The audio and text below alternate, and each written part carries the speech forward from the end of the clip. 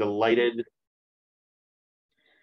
to have all of you with us, and always thrilled to welcome back our hospital epidemiologist, the director of infection prevention and control for the downtown, the network, and Brooklyn, and a professor of medicine in our own division of infectious diseases, a man who really needs no introduction and has been working nonstop since he got here, but in particular since the beginning of the pandemic.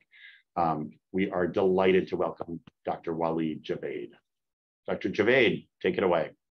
Thank you so much, Dr. Weissman and Department of Medicine for inviting me for the Grand Rounds. It's my pleasure to discuss a lot of things with you guys.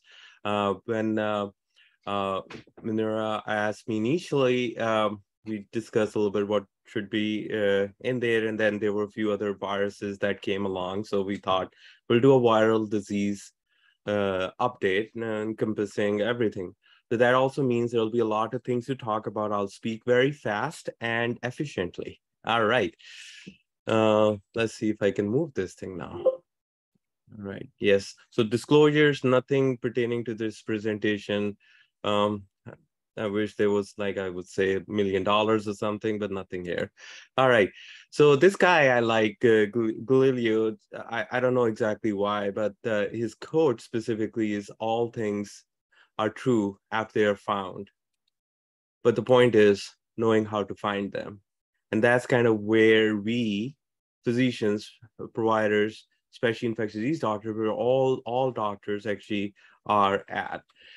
So I thought I'll start with a little bit of introduction of viruses, just because I'm fascinated by how monkeypox looks. I put all the viruses in their cartoons or whatever CDC thinks they should look like under electron microscope. They are not colored, but well, they put colors there. But this is how these viruses will look like, and these are the viruses we'll talk about in a brief but reasonable introduction of these viruses. Just some shapes and sizes. The Ebola virus obviously is the biggest one. Monkeypox virus is similar to variola virus. Is a very big virus itself as compared to SARS-CoV virus, influenza viruses, and all other viruses known to mankind. And just so that we know what we are dealing with here. All right, so I'm going to talk a little bit slightly differently about all these viruses in like 5 sections each, which is what is this, how bad is it, how does it spread, how do I protect myself, and how to protect the public and treat the patients in these situations. So it just gives a little bit of a framework. So what is this? It is a coronavirus. Unfortunately, we have seen this guy a lot more than we ever wanted to. Just some structural proteins, and they are important because they are target for either treatments and or they're targets for vaccinations as well. Actually, I made this slide even before this this virus was named. Named SARS-CoV-2. At that time, it was called 2019 novel coronavirus, and I kept it just as a reminder in for me and for everybody else that this is pretty novel, pretty new. So just coronavirus's timeline, I'm not going to bore you guys too much, but in 1962-63 timeframe, first coronavirus was discovered causing respiratory diseases from some common cold up to pneumonias and some deaths. It's not very clear how big of an impact was found at that time, but in 1965, they also found a different coronavirus, slightly different serological and genetic markers on that. And then after that, there was a big break of non-discovery of human coronaviruses. There's a lot of other coronaviruses infecting animals that have been discovered in between. These are only the human coronaviruses. In 2003, we heard about SARS-CoV-1, an outbreak, and then after that, there was a little bit more discovery about other coronaviruses, mostly in China, but other areas as well in 2004 and 5. MERS-CoV in 2012 came along, named Middle East respiratory syndrome coronavirus, and was related to camels or cattle, basically, and then causing infections in human, but didn't really spread too much. Was very limited outbreaks in a few areas, including Korea. But then 2019, we all got introduced to this virus called SARS-CoV-2 virus. All right, so a little bit of timeline on the virus itself. In 2019, the pandemic starts, and throughout the world, it spreads within 6 months. Just some important points. In April 2020, if you guys remember, before that, CDC was saying you don't really need to wear a mask to public, but then that changed in 2020 April. And then by November 2020, EUA was issued for first treatment, specific treatment, directed treatment for this virus. 2020 December, first vaccine was approved by Pfizer, and then by 2021, Paxlovid combination or ritonavir boosted Nimretavir was approved as first oral therapy. So just looking at that, and then August 2022, EUA for first bivalent COVID vaccine or vaccines was approved or was authorized by FDA.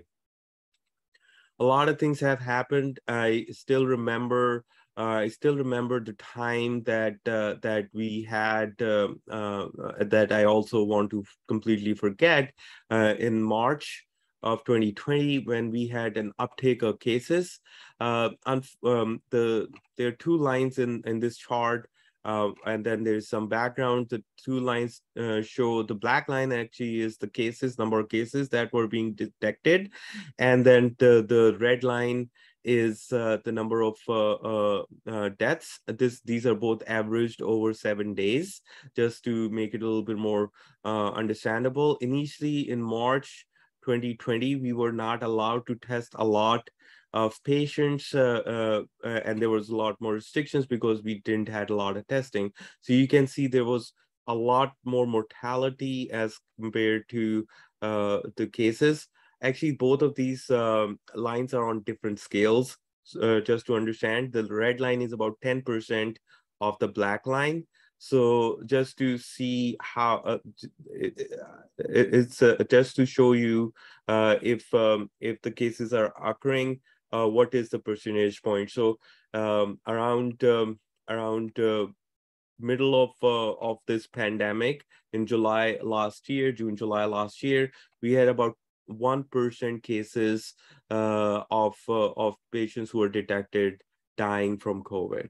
There are a few things to see here. Is initially mortality seems a little higher, going up to almost 10 to 15% as compared to the cases. But those things did change over time when the masking requirement went into place.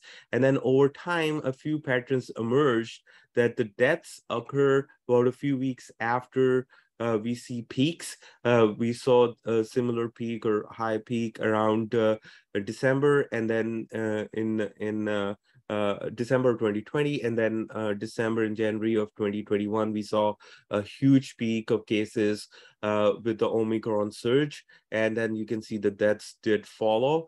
But what we have seen in recently is that the mortality has gone probably well below 1% of the cases being detected. We also know that majority of cases are actually not being reported. So this line only shows the reported cases. Majority of cases are actually being done with the home antigen tests. So a few things, incubation period about 5 days to 14 days, but more recently with Omicron, we have seen this push back to about 3 days.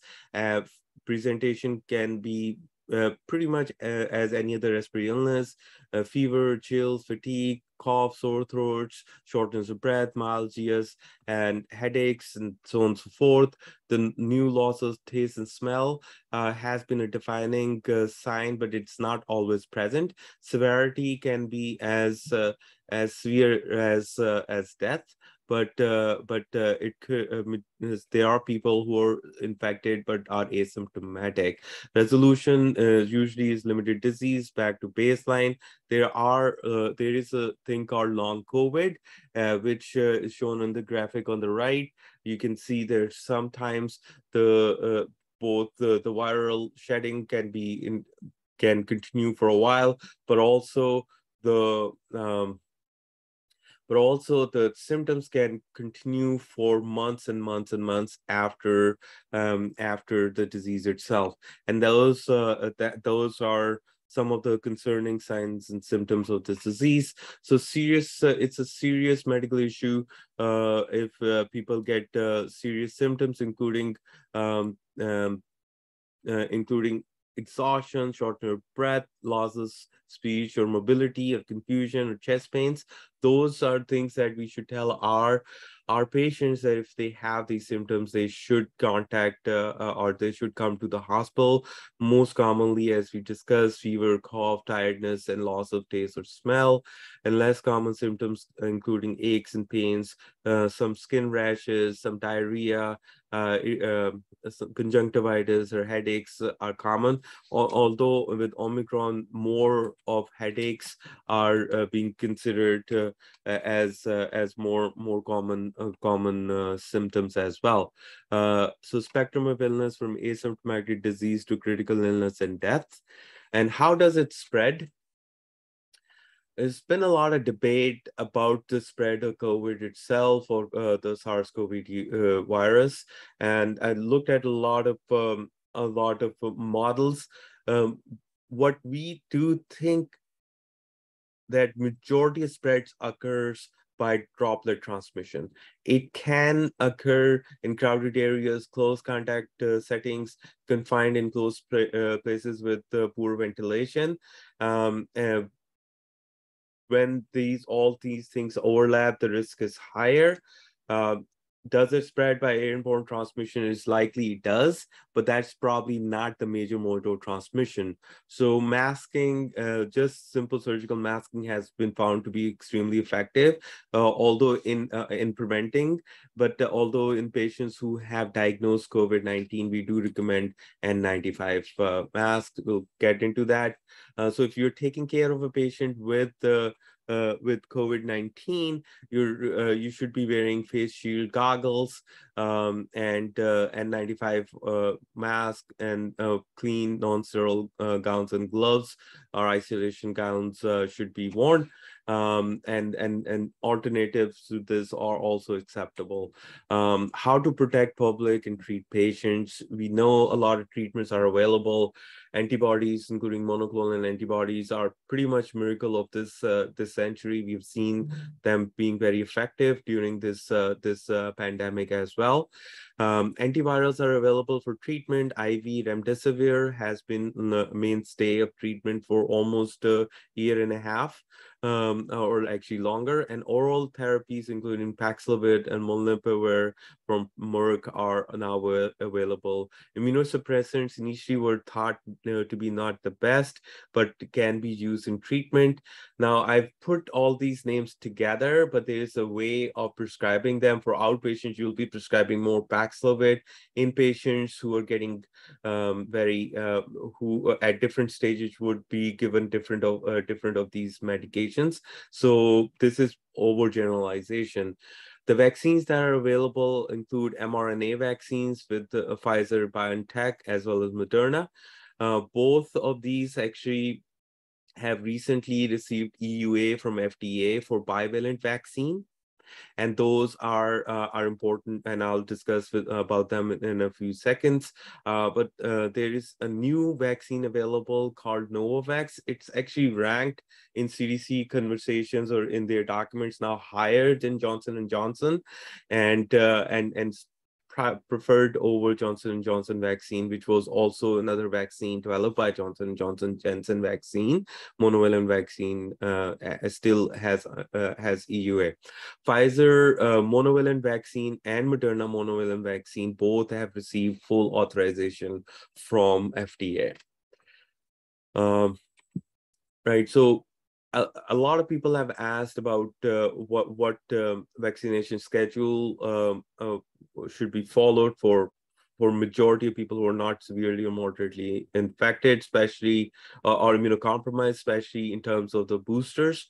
And CDC has tried to explain it many different ways. Every way is pretty much very confusing. But basically, if you are vaccinated, fully vaccinated, you can receive a booster after 2 months of fully vaccinated. If you have already received booster or boosters, you can still receive the bivalent booster now after 2 months of your last dose. People who have received, so it says about Moderna, Novavax, or Pfizer BioNTech, you can see it's approved from, the boosters are now approved for people 12 years and older, bivalent boosters. Boosters for younger kids are with the bivalent booster is still not approved, and those will be coming in the years to come, but or months to come. But right now for bivalent boosters, 12 years or older are required. So primary series, 2 months later, you can get the bivalent booster, or primary series and booster, you can still get the bivalent booster 2 months after your last dose. And then just some antivirals. I really like this graphic from GoodRx. I'm not sponsoring them at all. I don't endorse them or not endorse them, but I like this graphic showing what is this Paxlovid versus the Molnupiravir, who made them, and how effective it is. Paxlovid is up to 90% effective, so we should start thinking of prescribing more and more Paxlovid as much as possible. And if it's not available or is contraindicated for any reason, we can always go with Molnupiravir as well. There are drug-to-drug interactions with Paxlovid, and but they are not. They don't limit prescription of these drugs, and that's something that we should consider in our arsenal of treating people with the COVID, especially as outpatients. And majority of these drugs are available, but if there's any issues, you can always let us know and we can facilitate. Inpatient is still for Paxlovid. It is approved in very certain or limited conditions, and again, infectious disease service could be contacted for those. I'm going to switch gears a little bit, and we'll switch gears a lot during this presentation because we're covering 5 different viruses. So switching gear a little bit about monkeypox. Well, what is this? As a monkeypox virus looks like this under electron microscope. Possibly it's not colored like this, but it's in genus of pox viridae. There are 12 species, including cowpox, monkeypox, vaccinia, and variola viruses. Those are used for smallpox vaccine. And on the right, you can see monkeypox infection on a hand in one of the patients. So monkeypox is rare and is caused by infection with monkeypox virus. It is still it's increased in numbers, but if you look at all the illnesses and diseases, still is limited. It's endemic in part of Africa, but increased number of cases have been seen across the world. There are 2 clades, Central African and Western African. What we think is the Western African clade has changed and has been transmitting more efficiently between individuals. Just to give you a little bit of background, I started looking at like how long monkeypox has been with us. We have known about monkeypox since 1970s, and majority of cases that's shown in the background blue here, majority of cases have been in Democratic Republic of Congo, and they have had over 30,000 cases. You can see on the map on the right. Although we have seen some cases in 2003 in the United States before this outbreak. I believe there were 43 cases at that time. So this outbreak started around May of 2020, May 17th, we detected first cases, and the numbers have increased ever since. This graphic is showing daily cases with the 7-day moving average. Just to give you a little bit of idea, seems like overall cases in the United States are decreasing in numbers. New York State has had over 3,738 cases, and California over 4,500 cases. Other states have had many cases as well. There is no state that hasn't had any cases as reported of monkeypox. As we know, majority of cases in New York State are actually in New York City. Some demographic of the cases. An important thing over here is majority of patients who have had this illness are male, and majority of them and there are women and other sexes, transgender, non-binary individuals who have gotten monkeypox infection, but again, just vast majority are men. With the different sexual orientations, LGBTQ, straight, as well as several are unknown as well.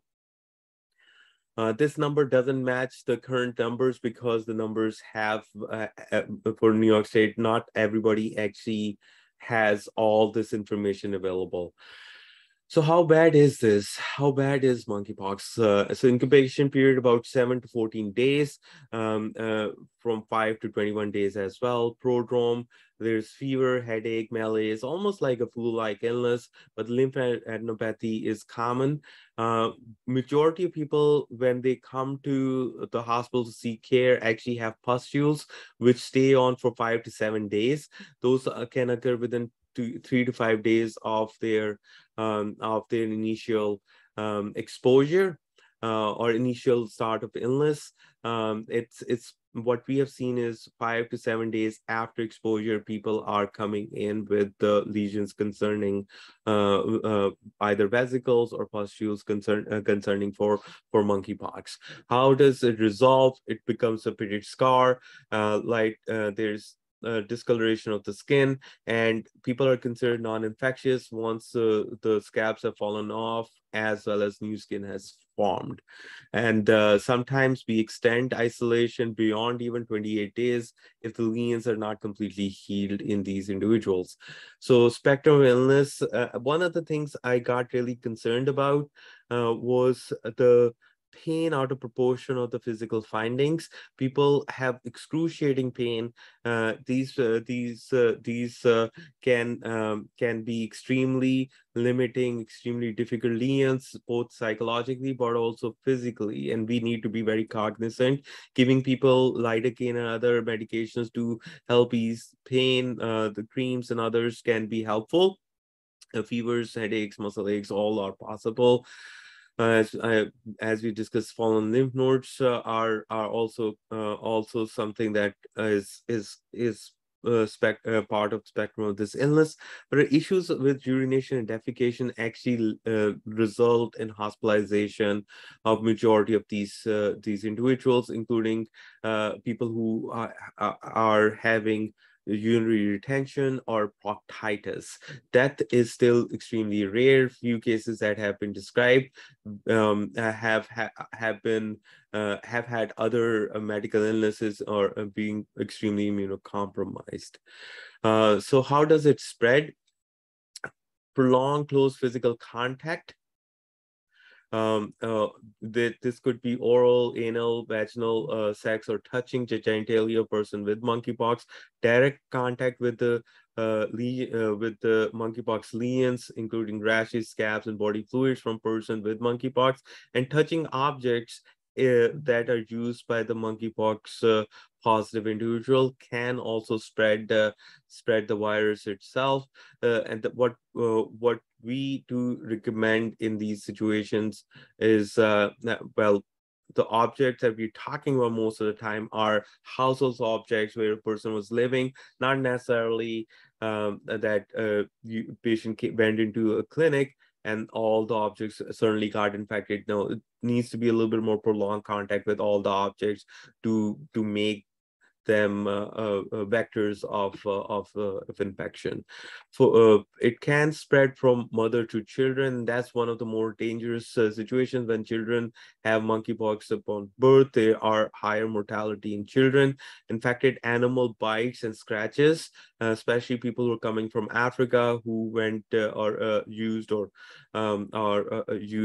prepared meat over there from infected animal, can still have infections. And out of all the thousands of infections we have had, some actually are returning travelers from Africa. What we don't know is if somebody can get infected when the person has no symptoms, and there is very little chance. We have not seen asymptomatic spread. We do know asymptomatic infections can occur. How monkeypox is spread through respiratory secretions. So you do see that we recommend droplet and contact precautions and special droplet precautions. In these cases, we recommend N95 because the respiratory secretion part is still unclear and we would rather take no chances. And how do we protect ourselves? So patient placement is important. Closed door, separate room. Doesn't have to be a negative pressure room, but a separate room is important. We need to don the proper PPE, N95, eye protection, gown, and gloves. And what many times a person would come to a clinic, we wouldn't put them necessarily in, or we wouldn't put N95 or eye protection on right away, just because we don't know if the patient has monkeypox or not. It's disclosed during the interview. In those situations, what I recommend to everyone is, one, as a standard practice, we should not touch anybody's rash with our bare hands. And what we have not seen is a person getting infected just by answering questions or just talking with the patient. You don't usually get infected. So once you suspect monkeypox, come out of the room, wear N95, eye protection, gown, and gloves, and then you can continue your interview. And that has been the most safest approach There has been healthcare workers who've been exposed to monkeypox. What we have seen in those situations is people who got exposed are people who actually moved the linen aggressively and or were not wearing the proper PPE for extended period of time. The exposure window is about 3 hours, so it's a limited exposure. Is not considered to be high risk in majority of these cases. And cleaning, using wipes, hospital issued wipes are fine. Linen should be can be sent. It should be bagged, but can be sent to the laundry. And then room cleaning is standard. If UV light is available, we recommend it. Outpatients is not necessary. It's not required by CDC or even our own internal standards. But if we have it available, we would utilize that. And terminal cleaning at discharge is all that is needed. How do we protect public and treat patients? So antivirals are available. TPOX, which is the name I'll continue to use because the other name is very difficult to say. Tecovirimat. These are tongue twisters, and that kind of make me question, why am I doing ID? But then again, I am doing ID. So approved in 2018 by FDA for smallpox, but right now has IND, or what we call as compassionate use, investigational new drug use protocol for monkeypox, and that requires a little bit of paperwork to prescribe this drug. It's used for severe disease like hemorrhagic disease, encephalitis, orbital or anatomical locations like pharynx causing dysphagia. And we have had patients admitted with the pharyngeal monkeypox as well. Genitalia and anal lesions all can be the reasons, especially if they're causing secondary issues with the patient, can be indications to use TPOX. excuse me, vaccine is available, is a live virus that is non-replicating, and two subcutaneous injections, although FDA recently has approved intradermal injections as well. It can be used for pre-exposure prophylaxis, especially for lab personnel and for preparedness purposes. Staff have asked if they should get the smallpox vaccine or Jynneos vaccine. It really depends on the risk, and we have very little control over the vaccine at this time. Most of it is we are directed by state and CDC on to who to give. We do offer vaccines to high-risk patients and staff who might be high risk because of their exposures. Post-exposure can be given within four days, which is supposedly pretty protective. After 4 days is still not too late, but the protection might not be complete and may not prevent the illness or disease itself. Switching gear again, what is this? So this is influenza virus.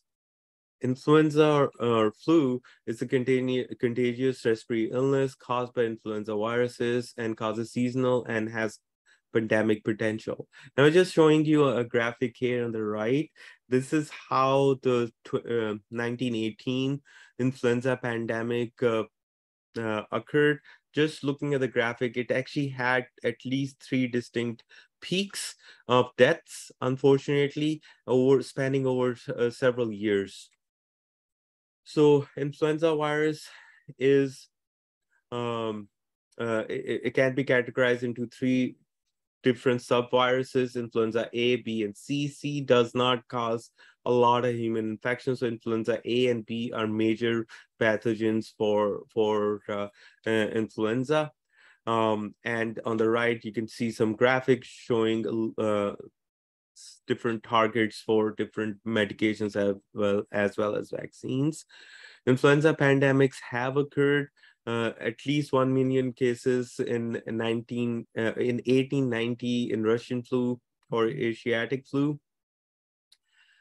In 1918, the Spanish flu had at least 100 million people who got infected. And Asian flu in 57, in Hong Kong, about 1 million people. And then Russian flu, the numbers are not available. But the way to, and then swine flu more recently had been more limited in terms of deaths, up to from anywhere from 18,000 excess deaths to about over 200,000 excess deaths. The way to think about the influenza pandemic is, and pretty much same goes for almost all other pandemics, is a lot of people get infected, some get hospitalized, and few of them die. But when a lot more people get infected, when there's a new type of virus or new genetic recombinant genetic or antigenic shift has occurred, which means the genetic makeup of influenza virus has changed enough that previous protection is rendered incomplete. In those cases, we have a lot more illnesses, more hospitalization, and deaths. So just a range of annual burden of flu in from 2010 to 2020, and you can see the same graphic, how many cases, hospitalizations, and deaths during those times. There is not a lot of data available from 2021 onwards because of COVID. I pulled up a little bit of information from WHO because it's going to be a little relevant, just showing different flu seasons over time. I spread this between the northern and southern hemisphere, so you can see the world on the top left graph, and different viruses up to 2020, and then there's a sudden drop till 2022. There's a sudden drop. There was a substantial decrease, almost elimination of influenza in not only in US, but also around the world, and probably related to both masking and social distancing. and increase hand hygiene. The numbers have started to come back when, especially when overall around the world, masking is not practiced as much, and the numbers continue to increase. The important thing here is Southern Hemisphere usually ends up predicting how Northern Hemisphere will, or how the illness will occur in the Northern Hemisphere. As you can see here, Southern Hemisphere winter occurs before us, and that helps WHO decide what vaccine targets to use for the upcoming year for us in the Northern Hemisphere. What you can see in 2022, the number of cases of influenza have skyrocketed in Southern Hemisphere, and that's the worry about influenza at the moment that we need to consider as something that we need to make sure our patients and we are protected from influenza. So overall, just the estimates over time that from October 2021 through June 22, there has been about up to 13 million illnesses, 6 million medical visits, 170,000 people, up to 170,000 people hospitalized with flu, and up to 14,000 deaths. This is not a small number, but we have not, we have been targeting more COVID. We should always consider influenza in people who have respiratory illnesses. Excuse me. So just to give you a little bit of background on the influenza itself, incubation period about 1 to 4 days, and I've seen people get infected within 24, 48 hours of getting exposed. It spreads pretty quickly. Asymptomatic infections do occur. There is sudden onset of fevers, chills, malaise, and sore throat. It's almost like people describe it as getting hit by a bus or train or whatever. It's pretty intense. Flu itself has dry cough, sore throat, as well as hoarse voice, stuffy nose, and coughing. It can progress to pneumonia, and the flu itself can cause viral pneumonia, but also secondary pneumonias can occur with influenza as well. The right side is a little bit more detailed graphic of the viral titers within days and how different cytokines in our body are increasing, and when does the antibody response occur, which is starts about 5 days after, and about 10 days our antibodies are at the highest. There's possibility we get exposed to influenza, and because of our antibodies, because of the vaccine, the immune response removes the influenza before it can cause infection into our cells as well. Resolution of majority of influenza cases occurs within 1 to 2 weeks, and long COVID like long-lasting symptoms are possible, and there's been studies on long-term effects of influenza. What I have actually seen practically is people who get COVID or influenza, it doesn't go away completely within a day or two. Within a week or so, it takes several weeks up to a month or even longer for symptoms to completely dissipate, and sometimes people still have lingering cough. Symptoms can headaches, fevers, overall tiredness, joint aches, vomiting, and all these symptoms can be different than common cold, especially when people have increasing muscle and body aches and fatigue and tiredness. Unfortunately, flu is used more like a slang word as well. I got flu. Not every common cold is flu. Flu is or influenza is a little bit more intense, causes more illness, and can be far more devastating than common cold itself. So how it spreads? What we know about influenza is it does spread by droplets, and droplets can go up to 3 to 6 feet from the person who's communicating or coughing. There's always a possibility that some of these droplets become aerosols. So what we recommend is, I'll get into the protection as well based on all these factors. these droplets are made when people with flu cough, sneeze, or talk, and they can land in different areas. We can touch them and get exposed surfaces. Is less often of a modality, but if somebody is sitting next to me, they're coughing a lot. I'm still 6 feet apart, but if I go touch the table or the chair next to them, and then I touch my face, there's good possibility that I can spread flu to myself by just touching there, but it's uncommon. That also means that we should be cleaning the surfaces in these kind of patients or exposures as well. So how do we protect ourselves?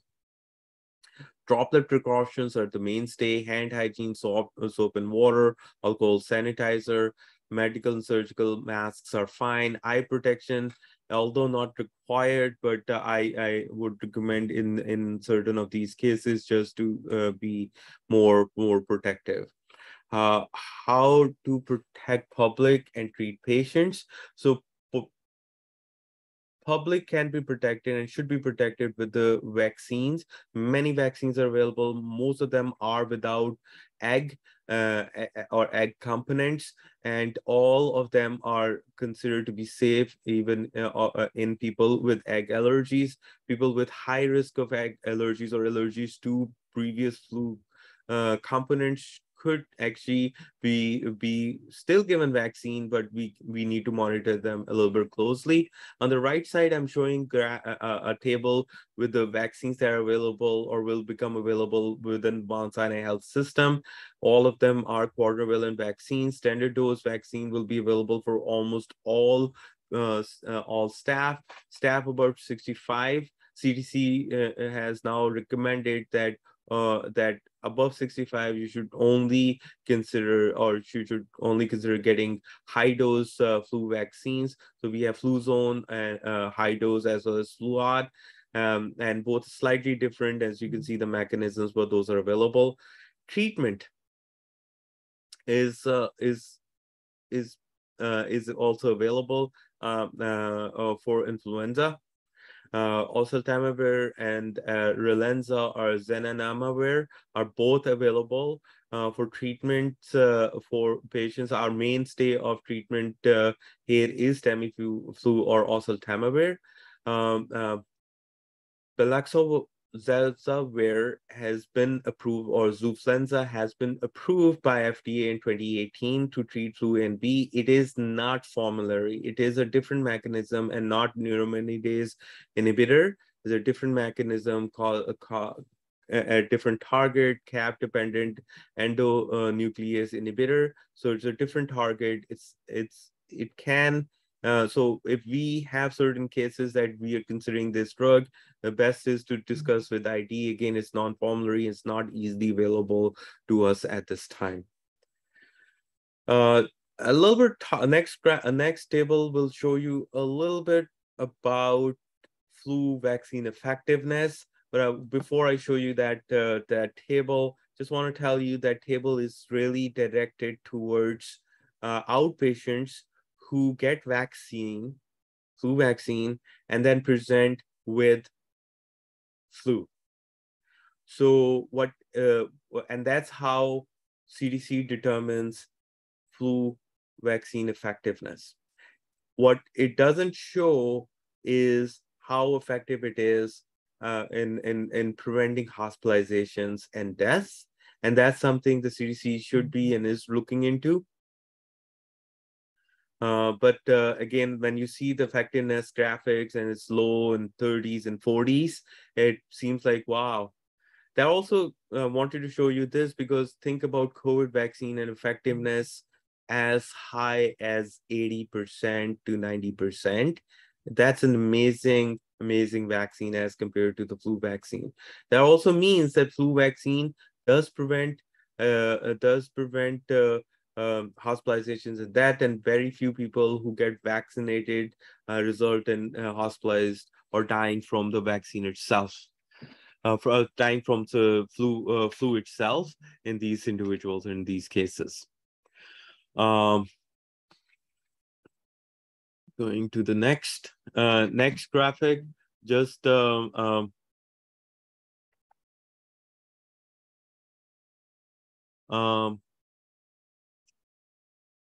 thinking about this this virus. What is this? It's an enterovirus. It's part of a big group of enteroviruses. That includes many popular viruses or many significant viruses, including poliovirus, Coxsackie viruses, enterovirus D68, and on the right you can see a little bit of tree of these viruses. These are all picorna viruses, and these are likely um, um, similar in some aspects, similar spreads, but also are widely distributed throughout our population.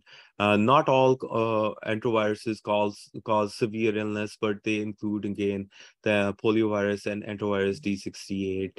I'm going to talk about both of these together, just in the interest of time, but also because they're in the same family, although they're two distinct viruses. Poliovirus is it causes an illness called polio. It's a disabling and life-threatening disease.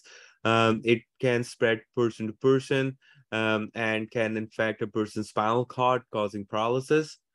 And enterovirus D68, it typically causes respiratory illness. Actually, majority of those cases are respiratory illnesses, although and some are a little bit more severe than the other.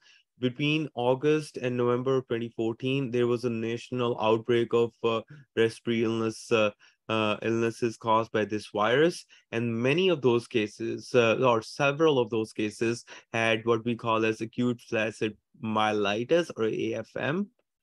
It's an uncommon but serious neurological condition, mostly in children. Viruses, including enterovirus D68, likely play a role in acute flaccid myelitis. That can also occur from other viruses too. But there's a reason I'm talking about this. We'll get into it in a sec. Excuse me. So a little bit timeline. Even in Egyptian artifacts, there are artifacts and the picture showing on the left is showing that people were aware of this flaccid paralysis even in centuries ago. At that time, in 1789, there was there are notes about disability in children in lower extremities, and that's probably the first time polio was kind of documented as an illness. Around 1980s, polio outbreak was in 1800s. First outbreaks in U.S. were documented. Around 1952. Polio cases increased or rose up pretty substantially, paralyzing 21,000 individuals and killing 3,000 individuals at that time, or 3,000 children. At that time, part of the reason of mortality in these cases is because of paralysis of diaphragm. And that's a picture up there. A child who got polio is in a machine called iron lung, and that was the technology available then. In 1950s and 60s, polio vaccine was discovered, and then polio became for all intents and purposes history. Although we still continue to see cases, and these graphics are showing worldwide distribution. On the left, you can see since 2000, there has been cases as high as 8,000 cases in different years by wild-type poliovirus. That number has started to decrease substantially to a point where wild-type poliovirus infections are all very rare. And last decade, reported polio cases can be seen in the graphic on the right top, where Pakistan and Afghanistan are two countries where polio still is unfortunately endemic. Unfortunately endemic. On the right lower graphic and on the left side in the bar graph, I also show a CVDP. This is the vaccine-related poliovirus cases, and they have been rising in different parts of the world. And we have seen a few of these cases in US in last 2 decades as well. So enterovirus D68, slightly different virus. There's no vaccine. Discovered in 1962, occurs mostly in children with asthma, but it has been described in adults. And we discussed this in August to October in 2014. CDC or state health departments have confirmed total of 691 people from 46 states having enterovirus D68, and in around a similar time frame. Well, actually, before all this, we have seen the D68 in the left lower graphic. You can see D68 also being found in different parts of the world, worldwide as well. Just looking at the disease that concerns all disease that concerns us at the moment is acute flaccid paralysis. 693 confirmed cases since tracking began in 2014. And all these cases have been investigated. Some of these cases were found to have enterovirus D68, and that's why whenever a number of cases of enterovirus D68 increase, we start focusing on that. This graphic or the map here shows you overall US-wide distribution of cases that have occurred with acute flaccid paralysis that CGC is investigating. You can see several cases, since September 14. There have been 14 confirmed cases in 2022 out of 40 reports of patient under investigations. So not a huge number, but still something that is concerning and is spread throughout the country. So current situation, why am I talking about these two viruses is polio in New York State. There was a New York State notification and also CDC advisory, and that in July 21st of 2022, the one case of polio in Rockland County resident was discovered. Sequencing analysis characterizes these samples as either based on a vaccine-derived poliovirus or variant of reverted polio 7.2 poliovirus. What it really means is possibly derived from oral polio vaccine. There's a lot more to it as well, but this person who got polio actually was not vaccinated against polio and is thought to have acquired this illness through contact with somebody unknown. And that's where the concern is, because the virus they detected is very similar to the virus in vaccination campaigns, virus use in vaccination campaigns in Israel. So enterovirus D68, why is that relevant is again around August, we received a CDC HAN or health advisory from CDC that enterovirus D68 was detected in some children and adolescents with all 7 sites that they have been getting specimens. They have not seen any increased reports of acute flaccid myelitis. It's something to keep in mind because this virus has been associated with the disease itself, with the acute flaccid myelitis as well.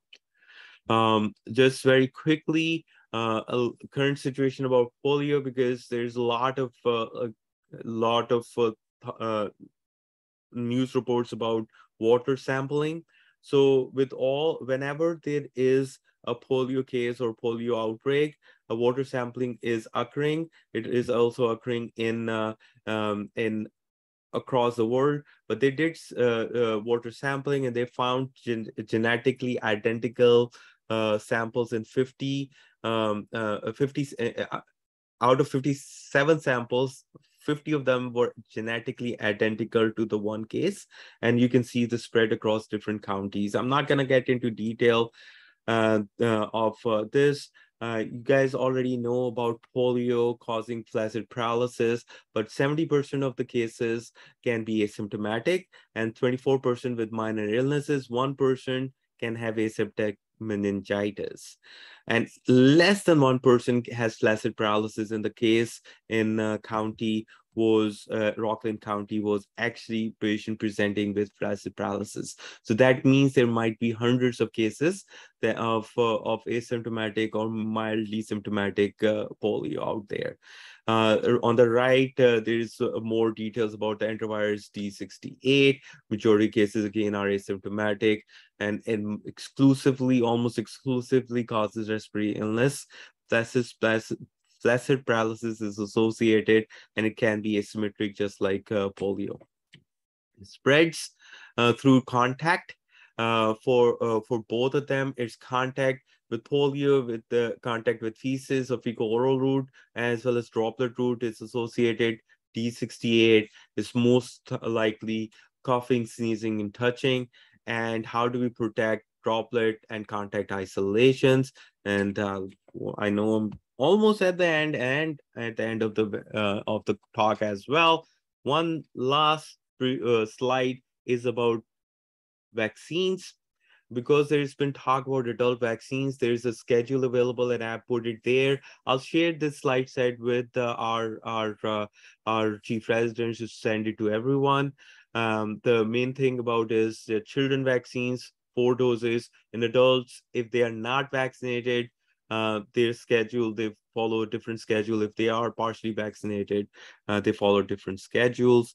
In US, inactivated polio vaccine is available, not oral polio vaccine.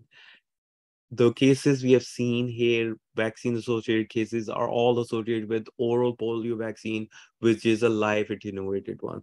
So vaccines we give here do not cause polio. Just putting it out there. And lastly, there's no vaccine for D68, and there is no known treatment for polio and D68. Wow, I didn't think I'll finish it, but this is the end of a very comprehensive talk. All right. You did it. Thank you so much. I'm still digesting all that information. I'm sure I'll have many, many questions. We don't have time to take questions today. What should people do if they have questions after all this? They can always reach out to myself or my team, infection prevention. We can always try to unpack. This was more to make everybody aware of the current situations of, especially with polio and D68. I do suspect there will be not necessarily more cases, but more inquiries from our patients about this. And if anybody wants, I can definitely help them out with questions or inquiries and unpack these things. Excellent. Thank you so much, as always, for your talk. We have an amazing infection prevention team here, a great division of infectious disease, and we're really appreciative for all your help. 12:59, somehow you did it. We finished on time. Thanks, Dr. Javaid. Thank you, everybody, for joining us. Thank you so much. Thank you. Excellent talk, Dr. Javaid. Thank you, everyone, for joining. Thank you very much.